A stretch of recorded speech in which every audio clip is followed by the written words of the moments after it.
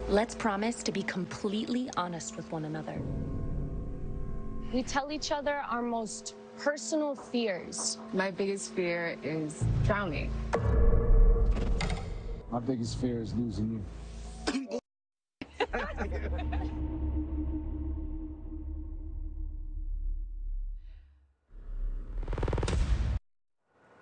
Yeah, that was a clip from the horror flick Fear, which will be available for streaming on Tuesday, the 25th. And joining us now is the movie's director, producer, and writer, Deon Taylor, and Chicago's very own actor, Joseph Sikora. Gentlemen, thank you for coming in. Great to be here. Thank you. All right, so it was in movies, in the theaters. How did it do? It did great, especially in Chicago, which we had such a great turnout. We did the AMC at McClure Court. We had a great turnout there, and we had a couple of really fantastic weeks. The theater experience is second to none for a movie like this. However, now you get a chance on the 25th to download, to stream, to own. In fact, I think they can stream it now, no?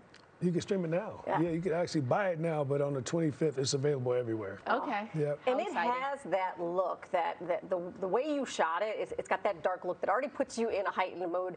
Couple it with when it was shot and kind of what it's about, it get a little chilly out there. It's a good movie, man. It's fun. You know, we made this film during the height of the pandemic. It was the first movie to actually be shot during that time. And it was just independent spirit, man. Like, we all kind of came together and descended on this one place and had a great idea. And we did it. And I called Joe, and he was in Brooklyn at the time. I was like, man, you got to come down here to Tahoe. It's like, I'm scared to leave the house. Because we were in the pandemic. It's easy to, Deon always says this, it's easy now that we have the information on COVID. At least we have an understanding. The unknown, which is what we were living in. We didn't know how long COVID lived on glass or on your clothes or whatever. So there was like this intrinsic fear while we were filming it that truly is kind of documenting that time in our history as a society on film. We have that. So when between takes, we were like, were we breathing too long, Deon? Was that a 6-minute take without masks on? Real, man. You know, because one positive COVID case would have shut us down. The whole movie, So it was layer upon layer of fear involved in this movie. Yeah, and when you watch the film, you actually can see the performances where the actors are in these moments where, when we say cut, they are really saying, man, are we okay? Which made the movie even cooler to me later. Now we watch, we like, damn, that's crazy. He was looking at the movie. I mean, I was like, what's the worst could happen? You could die, dude. It's all right.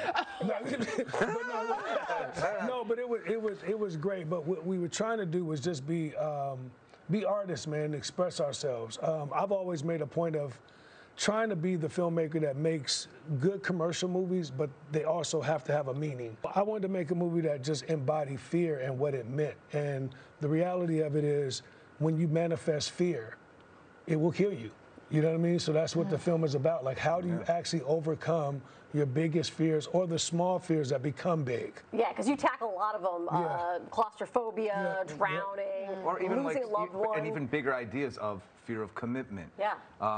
And fear of non-commitment, of like being in this or getting rid of that. Like, I think we all find ourselves in situations or relationships that we're scared to leave because what's the outcome going to be? Change. Absolutely, change. Deon, I gotta say, you do a lot of very scary, dark stuff that seems to be your genre. Where do you come up with the ideas? Because they get, I mean, The Intruder, all of it, it's something that could really happen to people, and that's what makes it all really scary. I think I love what movies are supposed to represent, which is escapism. I grew up in a time out here where, you know, we would sneak our food in the theater, sneak your candy in, you know what I mean? And you sit there and you watch something that actually transported you somewhere else.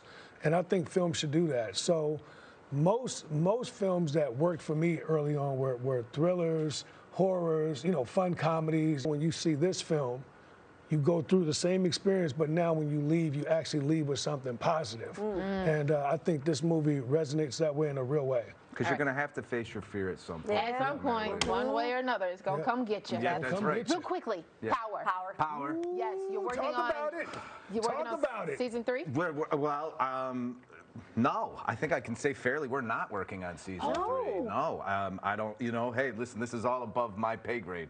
But I can tell you. Actually, it's not. What I can tell you is that Deon did the finale of season 1, as we all know, which was a fantastic episode, and he did the finale of season 2, which is a phenomenal season. Yes. If you liked season 1 of the Tommy spinoff of the Power Show, you are gonna love season 2. And I swear to God, we got Chicago right this time. So I think Chicago's gonna respond, and I think just like the original Power series, New York responded, gave its a seal of approval.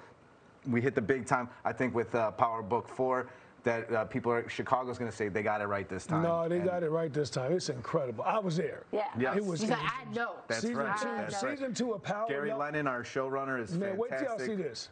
No, it's phenomenal, and we captured Chicago the right way, the people the right way, the different shades of people in the city the right way.